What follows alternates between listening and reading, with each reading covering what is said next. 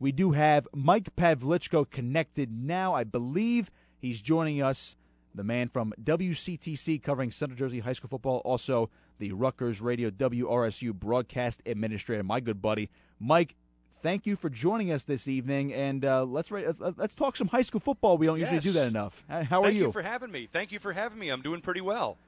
So what's going on with you? Are you live from somewhere tonight? We are at Memorial Stadium in New Brunswick. We've got New Brunswick taking on the number 7 team in our top 10, which is North Brunswick, which has a D1 prospect you'll probably be hearing about, a guy named Miles Bailey. We've got and for those of you Rutgers fans out there, if you remember Nate Harris from those mid-2000s Greg Schiano teams, he was on New Brunswick's title team in 2003. Was their first title in almost 80 years. That was a team that had Dwayne Jarrett on it, by the way, who went to USC. Nate was a preferred walk-on with Greg Schiano and was a letter winner over on the other side of the Raritan. So, kind of neat to be here tonight for this one. Awesome. Sounds like a busy night. All right, Mike, let's get into it because I know you and I have these discussions basically weekly at this point about the playoffs. And Mike, for those of you who don't know, Mike Pavlichko has been a big proponent of trying to figure out what this Billborn Power Index is and why it's relative for the playoffs this year, and it weighs more than the power points this year. So, Mike, everybody's confused about this, me included. I'm getting very frustrated about it, as you know. But the BPI is 60%, power points are 40% of the weighing for playoff positioning. There's not really been any info released about the BPI throughout the entire season, despite what everybody breaks out. But it seems like whatever they're doing, it changes week to week. What do you think about that? It does. So here's the story in his brief. I don't know, how many hours do you have, Nick? No, we got. I know you got a few hours. Yeah. I don't. Right? You have 4 hours. I don't. I'll be on the air at 7 with a game. All right. So here's the story. I wanted to know what it was when it was first instituted, and so what I did was I decided to email Bill Bourne. He says, "Well, I can't talk about the formula." The NJSIAA said, well, it's Bill's formula if he wants to talk about it. And so we kind of ping-ponged back and forth and realized that I wasn't going to find out anything about it. And so I talked to a couple of coaches I know who were very into the PowerPoints thing. And I said, listen, let's analyze this and see if we can figure it out. So the first week of games, week 0, took a bunch of games. And I tried 2 things before I realized I'd kind of hit upon something. One, I says, all right, so what do we know? What do we mathematically know? Well, number one, it doesn't include group size. That was the big knock on PowerPoints, so it's not going to include that. All right, so what else do we know? I said, well, we know each team has a Born Power ranking, and he says it's about the strength of your opponents. So I said, well, it can't be just about the strength. It's got to be about some results. So let's not try a win or a loss. Let's try points. So I tried margin of victory. That didn't work. I said, let me try points against the spread and see what happens. And so I got a bunch of numbers, and I got kind of close to where Bill Bourne's numbers were. And I said, well, let me see if there's some sort of pattern here. So I made a little graph, all right, just to see what happened. And mathematician over here. Well, I used Excel, so I'm not that good at math. 2 and 2 is 5, right? So anyway, so I said, here, make a spray graph. And once you know it, all these little dots ended up basically along a line. And I had some that were slightly off, and it'll draw you a little trend line. I said, it's right along that line. And what I did was points gained or lost in the Born Power Index versus points over or under the spread. And what I found out was that for every 4 points you beat the spread, you went up by 1 point in the Born. For every 4 you lost to the spread, you went down. So if you have an 80 and a 60, the 80 is 20 points better than the 60, according to the Born Power Index. That's how he explains it, right? He says you're 20 points better in the projection. So if you win a game by 30, you beat the 20-point spread by how many? Do the math for me real quick. 30. You beat the spread. You beat a team by 30. The spread was 20. You beat the spread by 10. We both went to Rutgers. We know that. So, yeah, of course. Okay. So you beat it by 10. So now you go up a point for every 4 points you beat it. So 10 divided by 4, 2.5. So you go up 2.5 points. And wouldn't you know it, that was it. And then I started noticing that there were still a number of games that didn't quite fit. And then I noticed that they were all blowouts. And I had capped them at 35. And so if a team won 40-0, I capped them at 35-0. And none of those games fit on the line. And when I put them all back to their original scores, they all went along the line. And so I started to think, well, maybe the blowouts count. And so I started talking to John Fiore, the president of the New Jersey Football Coaches Association, and he said, listen, they're a little bit more lenient in the beginning of the season with blowouts, and the reason being the Born Power Index starts with your number from the end of the previous season. So if you're an 88 at the end of last season, you're going to start this year at an 88. But you might not be an 88. So we're going to make the blowouts count a little bit first couple of weeks of the season so we can get your team to a representative number of where you are this year. But in that way, to me, that encourages blowouts. Of course. Now, just quickly clarify for the audience right here. When you say spread, usually that means betting. Obviously, you can't legally gamble on high school sports. Bourne has changed his website to projections. So there you go. So that is now the projection. So when you go on his website and you click on New Jersey, you can search by class, you can search by team, and you can search projections. So you can put 2 teams in. Now, he disabled that function. So what you got to do is you got to find each team, and then you just got to do the math. So you got to go, all right, 75 and 64.5, and then do the math and realize that it's 12.5 or whatever the heck it is. So all you need is the Casio to figure it out at this point. But that is how it is. Now, I've been told that I don't have the formula exactly. There's a game value somehow that determines how much teams go up or down. So I felt really confident after the first 2 weeks. I said, look, it's divide by 4. Right. And I went to a coach and I said, you won by this and you're going to be this tomorrow. And when the numbers came out, I said, Coach, what number do you have? He goes, I have this, the same one you told me. I said, you darn right you do. So I was feeling really confident. I went on the air with all these predictions, and then I got half of them, and then I got half of them wrong. Yeah. So now the number appears to be 6. Now you divide by 6. So at some point that early season, the games are worth a little more, and the blowouts seem to count. But now it's a different ratio, and so maybe that's the game value.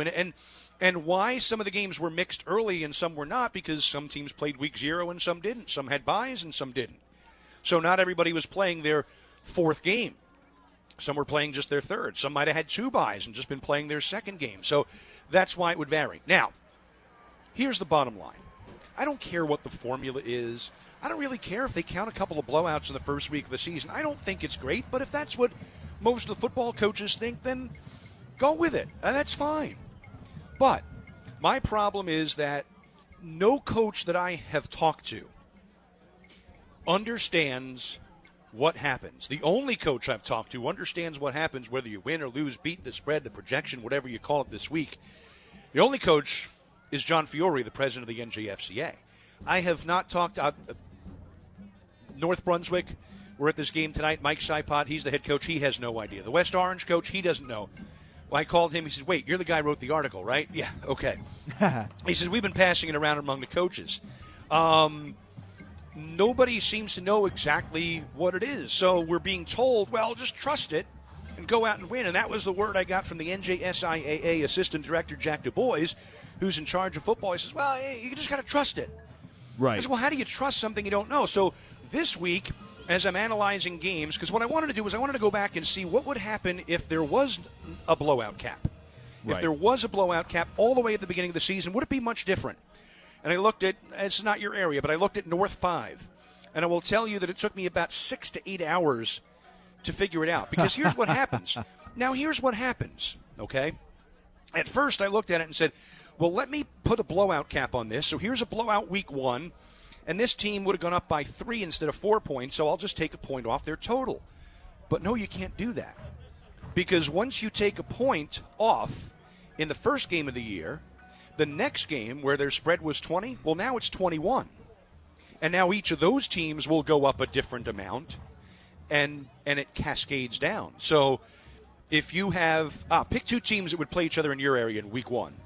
So week 1 we have, let's just give you an example. How about Mainland and Absegami? Mainland and Absegami. I know Absegami hasn't done particularly well. Is that right? Okay. That is correct, yes. But those 2 teams will play each other, right? Right. So now when those 2 teams play, if it's a blowout and Mainland wins by 50, and I say the cap should be 35, now the difference in that game is going to be 2 points. But now when Absegami plays its next game, and if their Bourne's a 30 and the other team's a 50, Now their born is going to be 32 because they capped the blowout, so they didn't go down as much. So now the spread's only 18. So now whoever wins or loses that game is going to go up by less than they did. So now Absegami and their opponents affected, Mainland and their opponents affected. And then the next game, each of those 4 teams, when they play 4 different teams, those are affected. So now 8. So it's a cascade. You can't just take it off once. So it goes down the whole season. So in a nutshell, Mike, basically the blowouts at first counted. Now they don't count, and the whole spreads became the projection. Right. Just so the listening audience can clarify this. So basically, it was blowouts, yes, and then now it's blowouts, no. The spreads are now projections, and right. Frankly, you've done the most amount of work I've ever seen on this, and you're this is the most investigative reporting I've done in a 15-year news career. Right, that I had. And I'm looking at it as you're probably the closest one out of anybody in the state to getting this right, unless your name is Bill Bourne. It's pretty close. And listen, I'm learning, and there may be more changes down the road. I don't know, but once we learn them and we figure out what it is, then we'll know it for next year. Now, it may become public next year because they may decide to use it and they may buy it, the NJSIAA. Right. So that may all work out. Mm-hmm. My point is, what's the rush to do it this season? Why aren't we running this at the same time but in the background so we can analyze it every week and the coaches can kind of see how it works? And what was the rush to get away from only using PowerPoints? Right. Couldn't we have just done this on a test? This is the trial, but we're using it for real. Right. So I think that's what everybody, at least down here, for those who are listening, would want to know is instead of just making this a trial run, this is for real, and it may not be ever perfect. And before we let you go, Mike, essentially, I would encourage everybody down here to read your stuff for WCTC on the whole Bill Bourne Power Index and this whole dynamic. I mean, you're basically writing something different every week, trying to get more out of it. But I would say eventually, at least I think it's part of the NJSIA's plan to eventually introduce the true state championship for football, which I think is what they want to do down the line. And listen, I like that part of it. I even like the idea of the Bourne Power Index or something else as a complement to PowerPoints. Yeah. Because, I've best example I could give, it's like having a House of Representatives and a Senate. Yeah. You have one that's based on population, and you have one that's equal for everybody. Right. So you have one that's based on group size, and you have one that's based on, what you actually do in a game. And it takes it's more than just winning and losing in this. But then you also still have PowerPoints. The point is, it's not about whether I like it or not, because that really doesn't matter in the long run. I can have my opinion, but everybody has one, we know the saying. And then the coaches have to like it, and the players have to like it, and everybody else has to like it. And listen, if you want to like it, that's great. I just think you need to know what it is. You need to know the criteria on which you're being judged. If I'm going into some competition, so you can have a real opinion on it. When I go play football, I know I got to score more points than the other team. That's what I've got to do. Yeah. And in PowerPoints, you knew whether you had to win this game, what your opponent had to do. And you know what? Part of it, that's the fun of it. If you talk to some of these coaches, they love figuring out and going, hey, if this happens, that happens, we get in.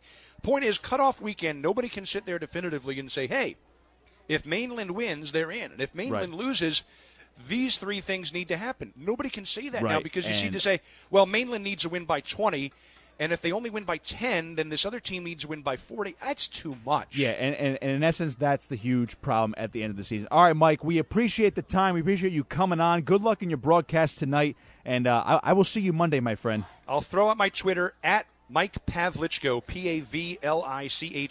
Good luck with that, but you'll find it. Nick retweets all my stuff, so of course. Just find it there. Please go follow him. Read his stuff on WCTC. Mike, thanks, Nick. Great job as always. We'll talk to you soon. Sir. Thank you. All right, Mike Pavlichko with us.